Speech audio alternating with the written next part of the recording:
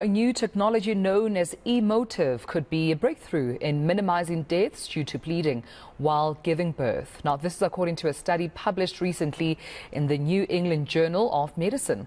But to tell us more about this, I'm now joined by Emeritus Professor in the Obstetrics and Gynaecology Department at the University of Cape Town, Sue Fawcus. Thank you so much, Sue, for your time, and good morning to you.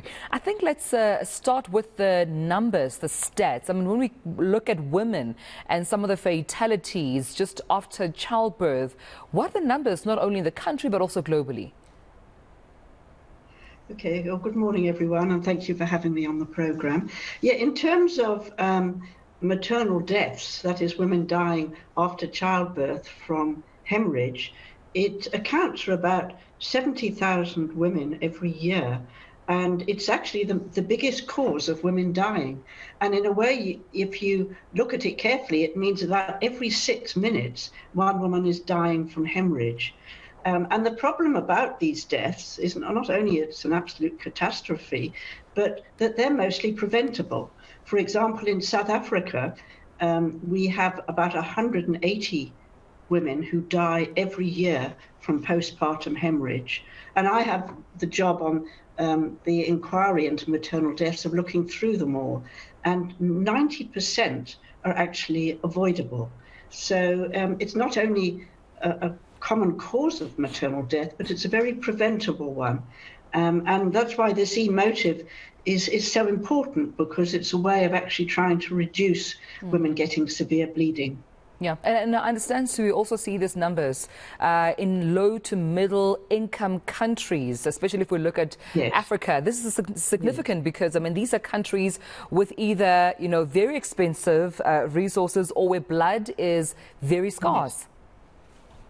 Yes, absolutely. And often where women, don't have adequate nutrition, many of the women may be anemic, and so they're much more at risk of the bad consequences from bleeding. So if you can really pick it up early and reduce it becoming severe, you're going to save a lot of women, and that actually will save families, because as we know, women are vital for the family.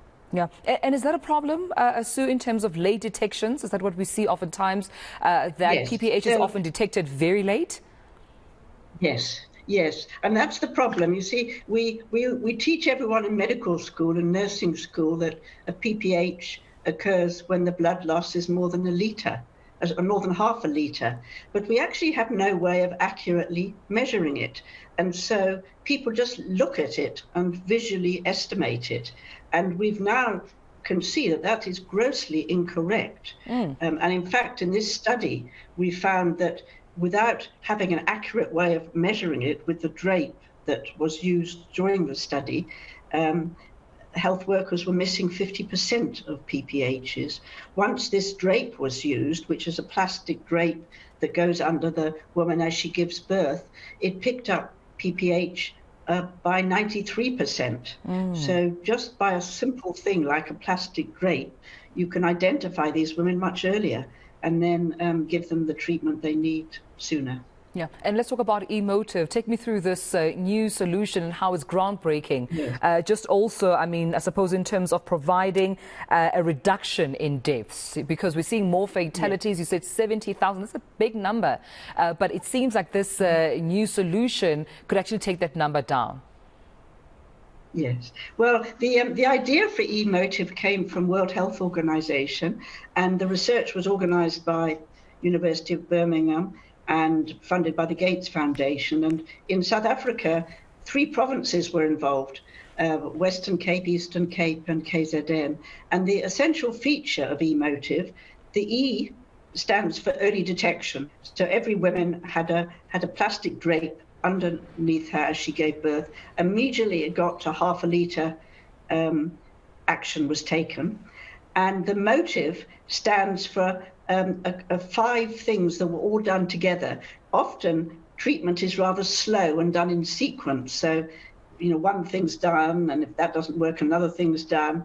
And with motive, all 5 things are done together. So it's massage of the womb, drugs which contract the womb or stop the bleeding, a drip that will maintain circulation, and the E stands for examination, so that you can actually see what is the cause of the bleeding.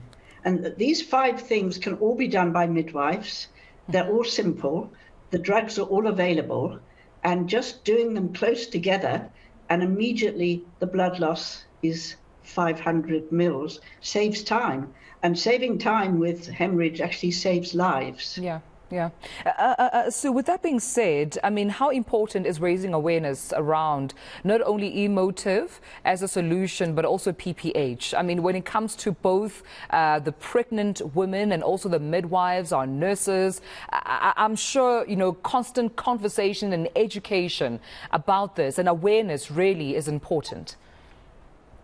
Yes, I agree with you completely. And I think, you know, sadly, often maternal health is a bit neglected and not sort of high on the agenda, because, you know, women have been giving birth and having complications for sort of years in, years out. And I think raising the awareness is very important, you know, for women themselves, in terms of access to facilities, and also for every single healthcare worker, planner, administrator, to make sure that the services can deal with women, both to prevent hemorrhage and to treat it quickly. And these things actually aren't difficult, but they do need good organisation of the health service and good leadership and training. Yeah, absolutely. And I appreciate you, of course, speaking to us right here on eNCA about this. So important having this conversation with you. Professor Fawcus, thank you, from the UCT Department of Obstetrics and Gynaecology.